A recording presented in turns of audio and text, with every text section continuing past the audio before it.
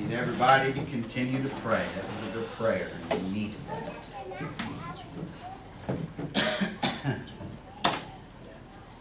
I know I needed that.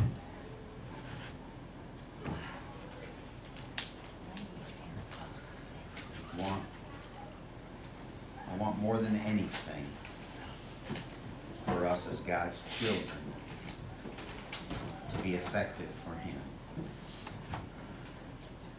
Chris, we need to remember that D, the one in Arizona.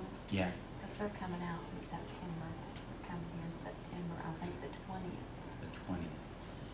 The fourth weekend in September, I think Brother Clyde Bent, preacher from Philip's Prayer, him and his wife, and I think his son and daughter-in-law are coming. Is that the 20th, fourth weekend? I don't think so. I think it's the weekend after that. So 2 weekends in a row. We've just got so much to be thankful for. God has blessed us. And sometimes when I get down, I just need to get off alone myself and talk to the Lord.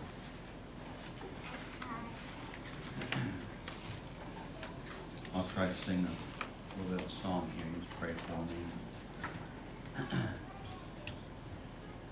Oh, that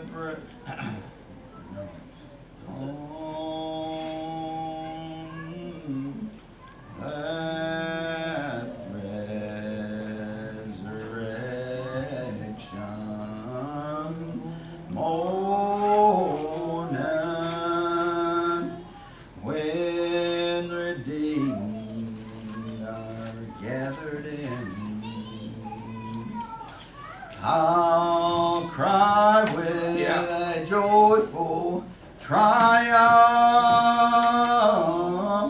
when He calls my name, and we'll all join in and sing hallelujah to my King. I'll cry with a joyful sound, Lord, here I am, here I am, here I am. I'm the one you left the shepherd's fold and found. There were 99, you left the fold to find one little lost lamb, Lord, here I am. When old Gabriel blows his trumpet and we rise up in the air, we'll be changed in a moment. We'll be changed from here to there when we all go in that city. Hallelujah to the King. And I'll cry with a joyful sound, Lord, here I am, here I am, here I am. I'm the one you left the shepherd's fold and found. There were 99, you left the fold to find one little lost lamb, Lord, here I am. Sometimes I just need to make that call out to God.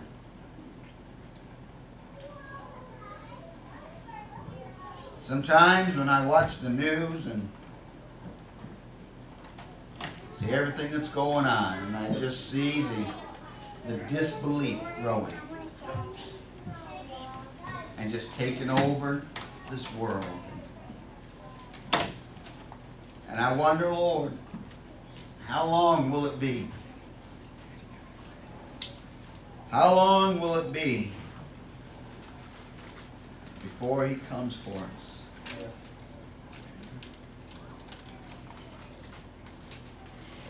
I just hope the time that I'm here in this world that maybe somewhere along the line that I can witness to somebody that God is real. And I don't want to go halfway with it, Jeremy.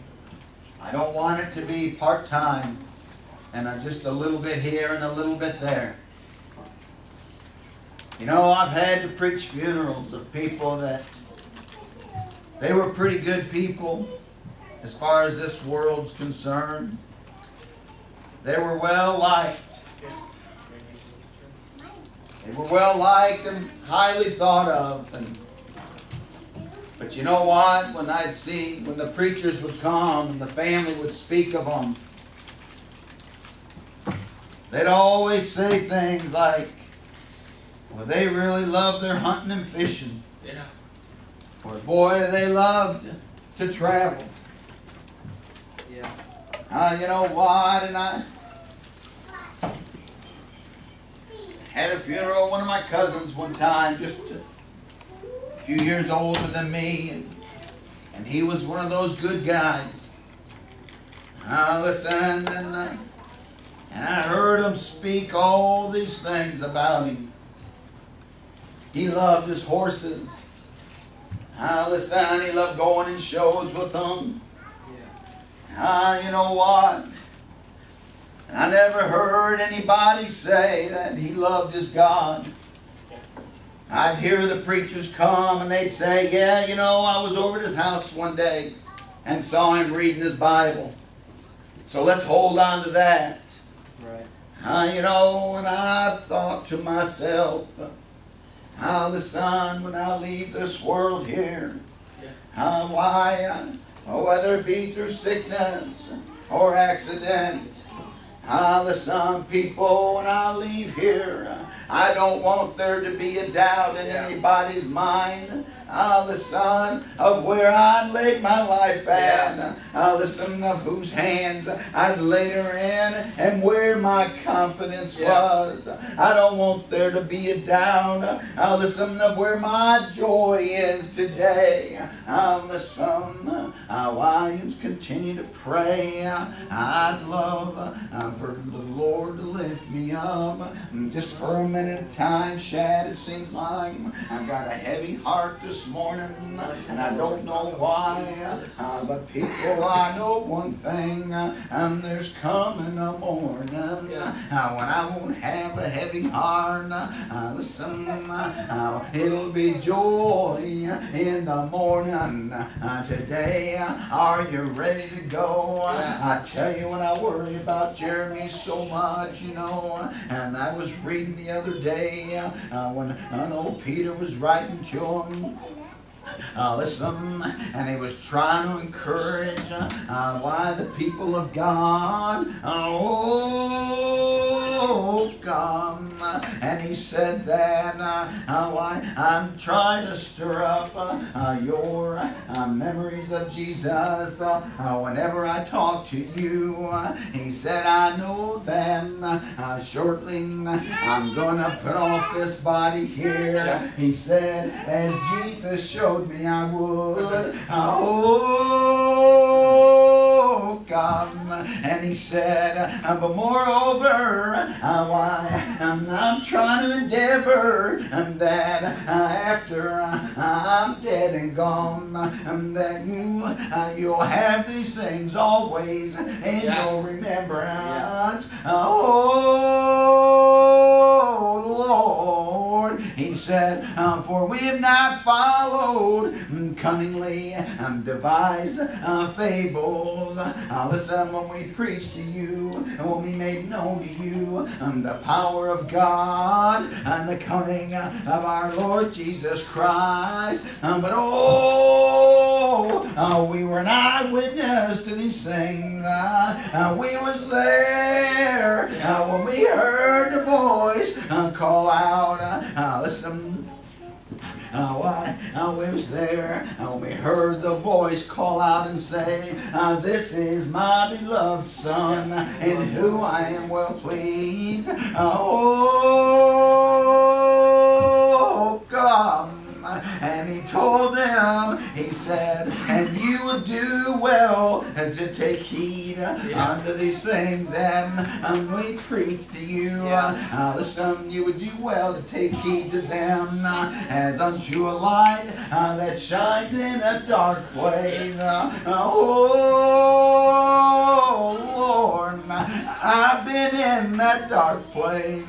Listen, people, don't you know that darkness is just the absence of light?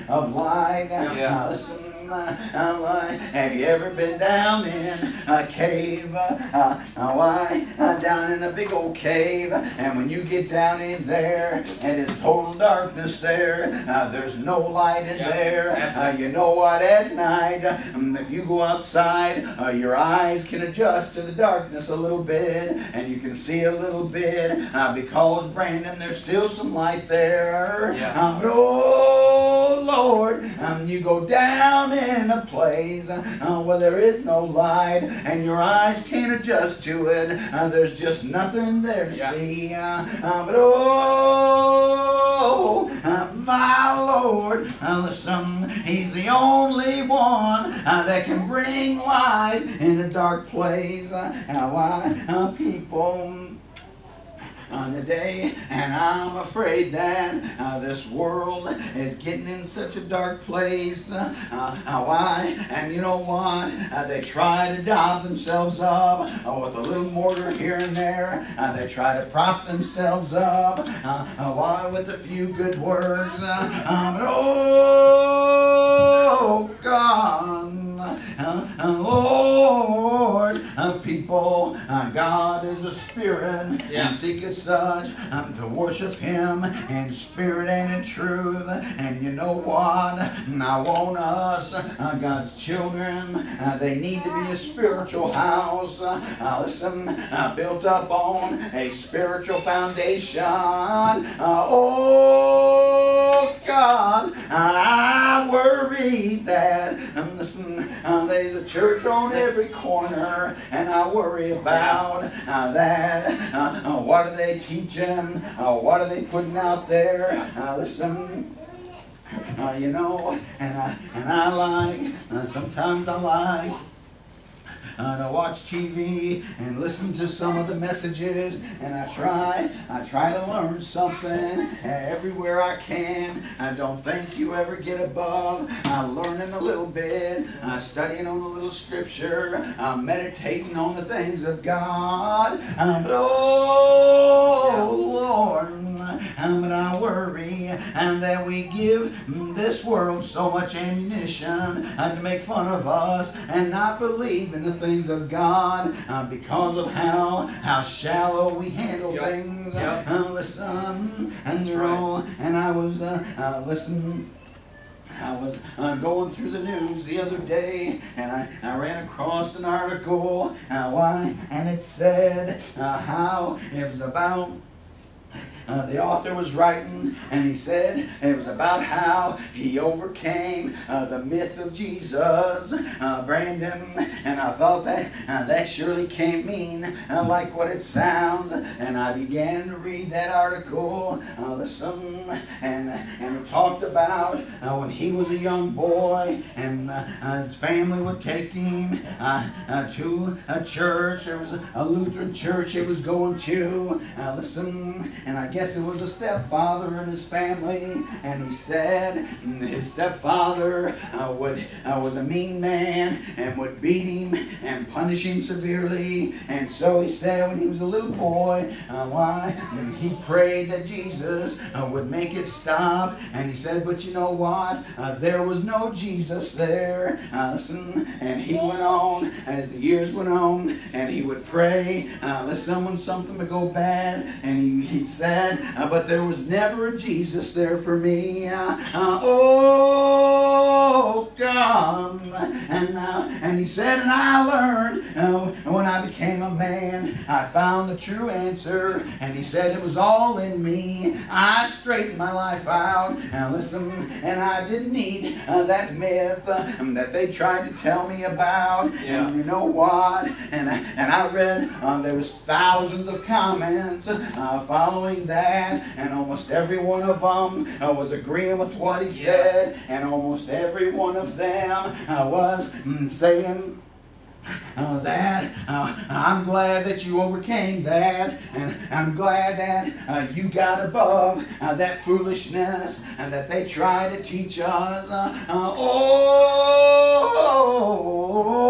People today, this church, I'm telling you right now, and that if we don't have the Spirit of God, if we don't have something to shout about, listen, this world just laughs at us. But oh, God, and you know, listen, it's so real. And so, what do we do? Why? And I've thought many times, and you know what? And I know there's a lot of practices, there's a lot of religions. Did you know that 99% of even the Catholic Church Constitution, I agree with what they put down on paper. Right. Listen, but you know what? Sometimes it comes down to a spiritual relationship with God, and how does this world see you?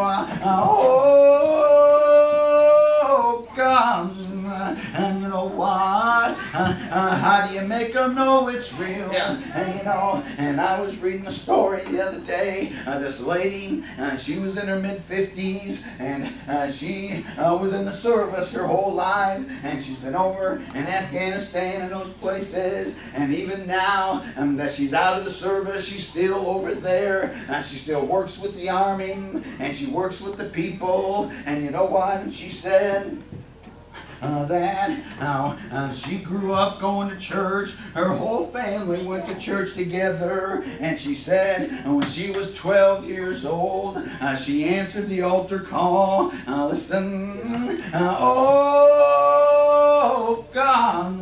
And she said just a few years ago, her heart was so heavy, and she began praying, listen, and studying, listen, and she said, Brandon, she got saved one night just a few years ago, and Jesus came in her heart. Oh, God. And she said that when she went home, her mother was in her 80s. Listen, and God blessed her, and she began to go to church with her mother, and she began to talk to her mother, and you know what? Her mother was in her 80s, and God came into her heart. And they've been religious their whole life. Been going to church their whole life, but have never met my Savior. Oh, God. People, I'm telling you now, if you didn't meet my Lord with your face buried on the ground, listen, ready to give your life up, and then you're missing the good part. You ain't going to miss it all, but you're going to miss the good part. My Lord is real today, and you know what? Just like Peter said there, we're not following some myth here. I don't know. I'm not following some fairy tale. I'm following the only man, listen, that's got all power in his hand. Oh, God. I've seen too many things where my Lord worked, and I've seen Him bring the light into dark places. Oh, I know that when that old man I call Papa, listen, when he was laying and dying, and they had him at home, and he kind of slipped into a coma, Brandon, and they called all the children around, they called all the family around, and they had him in a little bed in the living room, trying to give everybody a chance and to say goodbye to their papa and to their dad, the son. Oh, God. And I know for a fact and that he laid there 3 days and he didn't even know his own children. I couldn't imagine not knowing my children. I couldn't imagine, listen, anything being stronger than that. Yeah. But listen, there is today, and you know he laid there a few days and they couldn't wake him up, and they was just watching him go, and no doubt every one of the kids would go over and whisper to him, Brandon, you know what, I'm just trying to get in their last goodbyes. And they said after 3 days he laid there, and they seen him, he began to stir a little bit, and they said his mouth began to move. Listen, and they rushed everybody in there, and they got down real close to listen to him, and he was saying something, and they heard him.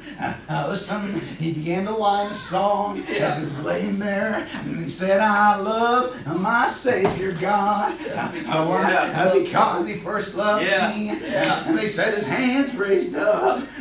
Listen, I don't know about you, but I'm not chasing some fairy tale here. Oh, God, the doctors had give up on him. The doctors had walked away. Listen, but my Lord, oh my, he was just getting ready to do a work there. Listen, my Lord, I was getting ready to show how great he is there. And they said his hands raised up. And he tried to clap, and he just laid them back down, and he left this world here.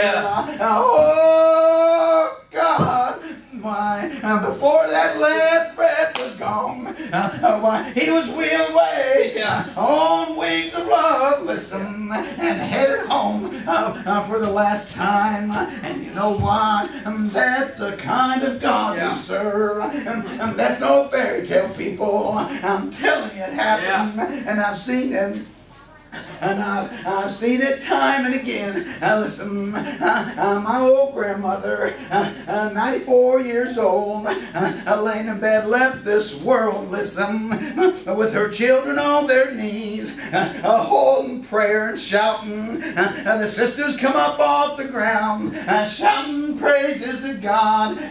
Didn't even realize that while they was on their knees, their mom had left this world. Oh, God, just like that old nurse told us. Listen, won't you sing Sister Patty a song? She seems so calm when you do. And Joey lined us a song, and we all stood around her bed and sang that little song there, and we got done. She was gone from this world here. What are you holding on to? What have you got in this world here that's worth more than my Lord? I'm telling you, you better let her go, and you better get on board. I don't know about you, but you know what? When I hear my name called, I won't be worried about anybody here. I'm going to have my eyes set. And Tammy, now you won't have to worry about your children in that morning, and I know you do right now. Now listen, aren't you glad? Aren't you glad that that's the kind of God that we've got? That he can overcome everything that this world can throw at you. They're killing the Christians overseas. They're killing their children. But I got news for you. When Jesus said that my kingdom is not of this world, if it were, then would my armies fight? He wasn't fooling people. But there is coming a morning. And you know what? When Jesus steps off the throne, he ain't going to need no army behind him. He's going to handle it all himself.